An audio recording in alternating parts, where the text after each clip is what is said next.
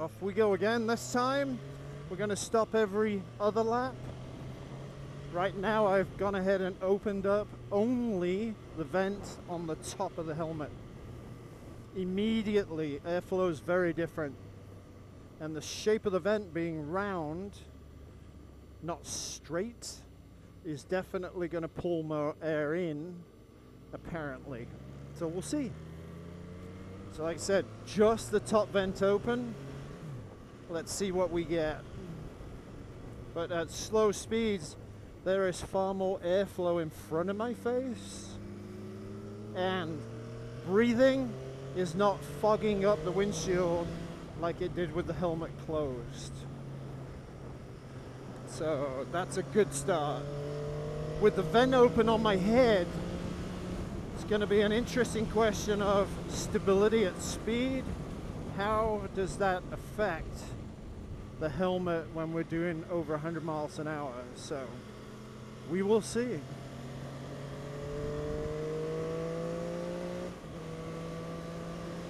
And we'll be immediately able to assess that going up to the corkscrew.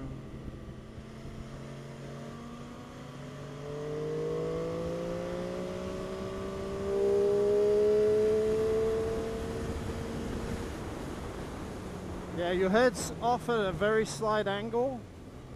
It's going to keep that angle with the airflow and the resistance from the vent on top. Which means, as you look through the corner, it's actually going to hold your head in position. That to me seems like a good thing. Don't see anything wrong with that at all. So let's go back to the front straight.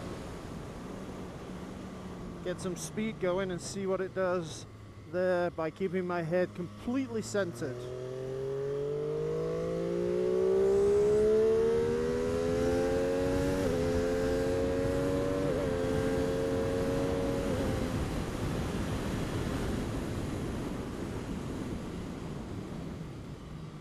Keep your head still, not an issue, no problem at all.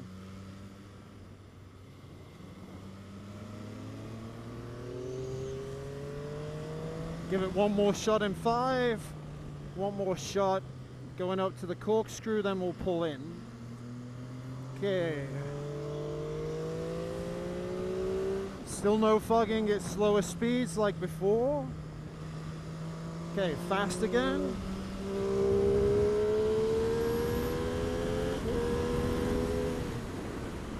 No issues at all. Turn your head in. Feels like it holds it quite nicely.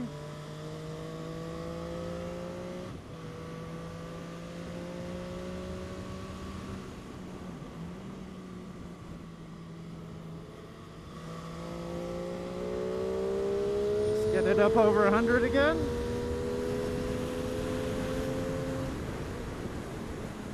Over 100, the airflow increases in front of my face.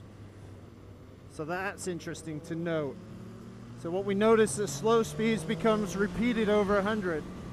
Well, it's not a bad thing. However, if that disturbs you, keeping the vent open at high speed on the top is not necessarily a good idea. Okay, we'll go in. Next, I'm going to go ahead and open the vents over the eyes. So this will be a really quick stop and straight back out.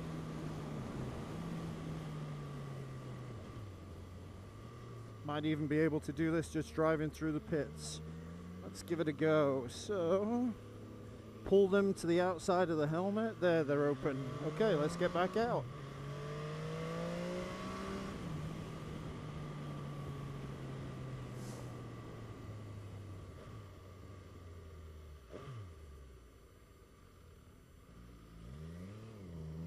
Okay, we're good? Yep. Still no fogging. That's slower speed, so that's good. Can't tell if there's much more airflow yet, so let's get to a decent speed and try and figure that out. And the first part for that is 4 to 5. Take the track properly.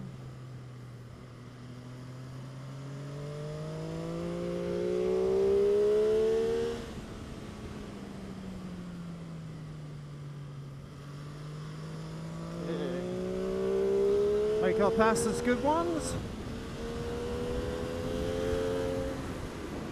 Yes, definitely more airflow across the front of my face with the eye vents open, definitely. But that again is only over 100 miles an hour. Now with both upper vents open on the helmet, I don't get any additional wind noise.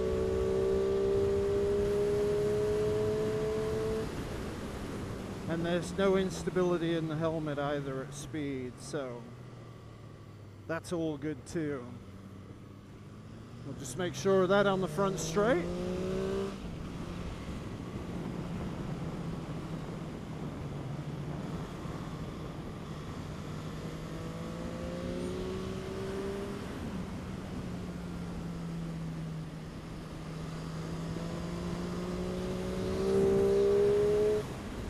Yep, no change in airflow or noise, so that's all good.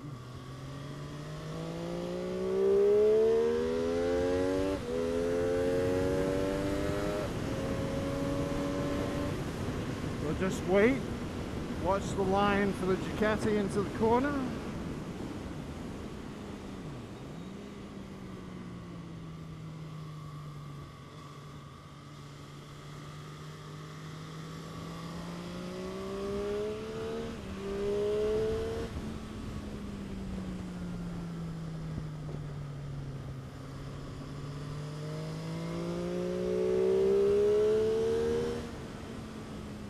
Get speed going.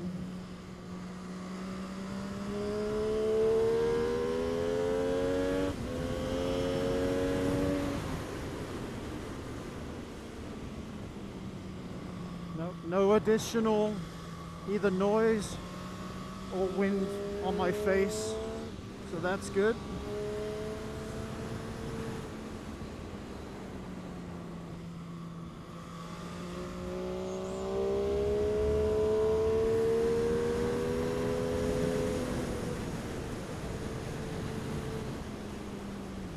We're going in, so the one thing we've got left to do now is the chin vent.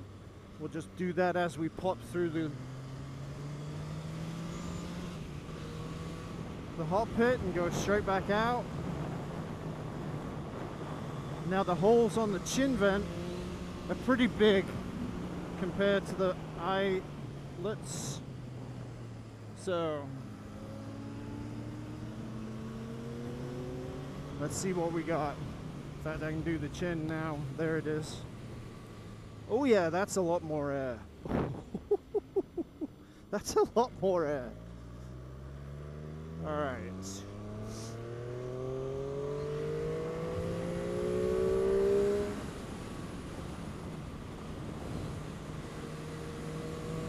Let's see what we get now. That is a huge difference. If I leave my mouth open, I can actually feel air going in there at a reasonable rate. So we should notice a profound difference at speed in airflow. So let's get back on the track correctly.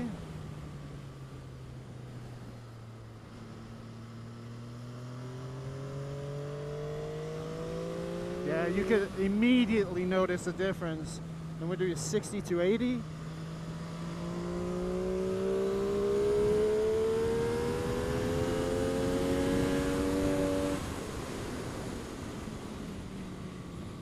The stillness of the air in the helmet with the chin vent open is gone.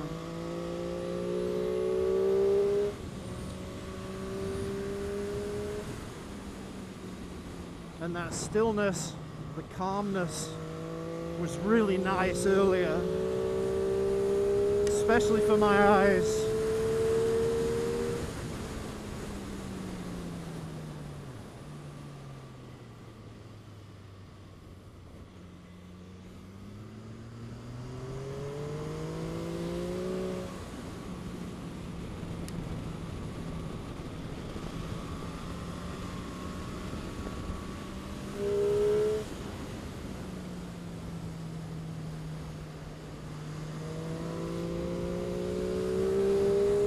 Get on the front straight now with maximum airflow.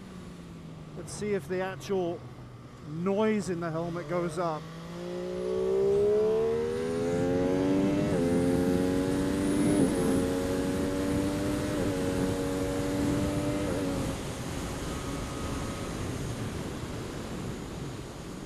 That was a bad idea hitting 6. The front left the ground. Oops. Well, that's okay. Helmet, rock solid. Ambient noise, definitely more. So with earplugs, you won't notice a damn thing. But if you run without, it gets loud. Not so much that it's painful on your ears, but depending on the frequency of the noise, it will be bothersome, which means some of your attention is spent on noise, and that's not a good thing. So, overall, really nice helmet. Very nice helmet. I really love the fact that with the chin vent closed, especially with track speeds, you get that calmness and the airflow slows down, so there's nothing coming across your face distracting you at high speed. That's a wonderful feature of this helmet. So I know it's going to get some more design revisions, so we'll see what those revisions are, but for now, given what we have, this is a really nice helmet. And for street speeds, it's going to be calm, stable, quiet, and then for me, just enough airflow to keep the air in the helmet fresh and not just still and stale. That's all personal preference. Many people like with the helmet the chin piece all the way in, so it's locked around their lower jaw. I don't like that. So each to their own. And with this helmet, there is a little flap that pulls down to make it wider so that you can cut your chin off. In terms of airflow, not literally. All right, so there's a quick test on the NiTek helmet. Hope you enjoyed it. Hope that was useful information for you. Definitely strongly consider this helmet as a future